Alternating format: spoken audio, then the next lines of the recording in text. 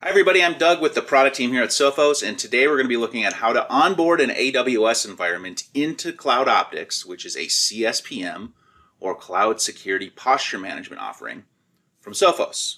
Now, as cloud providers adhere to the shared security model, the infrastructure of the cloud is inherently more secure than on-premises IT environments. However, cloud security has become a dominant concern because the major challenge that cybersecurity teams face is a lack of visibility into the workloads deployed in those platforms. So in the absence of that visibility, it's hard to say with any confidence whether a specific set of controls has been implemented. Sophos Cloud Optix bridges the cybersecurity gap by relying on machine learning and artificial intelligence algorithms to keep track of how the resources are being deployed. As part of the setup, it's agentless and it uses scripts to connect the Cloud Optix SaaS management console to your public cloud accounts. These scripts set up read-only access by default, and once run, usable information showing inventory and topology should start showing in the console within a matter of you going to grab a cup of coffee. Now, the only prerequisite here is that you should have a Sophos Central account with Optix subscribed to it. So let's take a look at how you can onboard an AWS environment into Optix to address these challenges in the cloud. Okay, so first we're going to navigate to central.sophos.com. This is Sophos Central, the unified console for managing all your Sophos products. And then under My Products, click on Cloud Optix. And upon logging into Cloud Optix, customers are presented with a main dashboard showing a high-level summary of alerts, feature highlights depicted with a short video, a to-do list, just kind of an at-a-glance at the security and compliance posture and information about changes made to the customer's environment. So in the left navigation pane, we're going to scroll down to Settings, and then click on Add Environments. And then in the Add Your Cloud Environment window, we're going to click on AWS.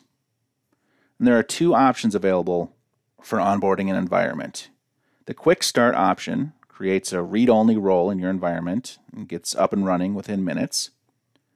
And as part of this demonstration, we will onboard the AWS account using the full setup option that exports and analyzes flow and activity logs using Optix. We further provide the option to choose between CloudFormation, AWS CLI, and Terraform as the methods of connecting Optix with the AWS platform. So today we'll be looking at onboarding using CloudFormation. As a prerequisite for onboarding the environment, open a new browser tab, and then browse and log into console.aws.amazon.com.